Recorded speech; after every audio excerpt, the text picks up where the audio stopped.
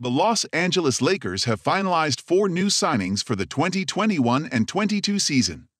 The Los Angeles Lakers formally announced the addition of 4 major contributors to their 2021 and 22 team on Wednesday.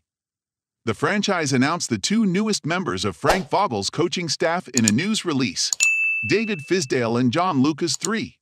Both transfers had been hinted at but not confirmed. Roger Sancho has been named head athletic trainer, while Ed Strait has been named head strength and conditioning coach, according to the Lakers.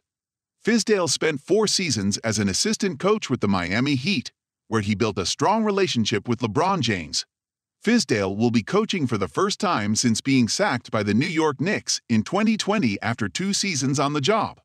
From 2016 until 2018, Fizdale was the head coach of the Memphis Grizzlies. On Saturday, ESPN announced that Lucas III had been hired. Lucas III spent 8 seasons in the NBA and most recently served as a player development coach for the Minnesota Timberwolves. He and LeBron James have a connection.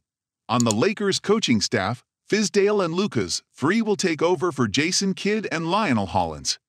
They'll be joined on the bench by incumbents Phil Handy, Mike Penberthy, Quinton Crawford, and Miles Simon, who will also serve as the head coach of the G League's South Bay Lakers.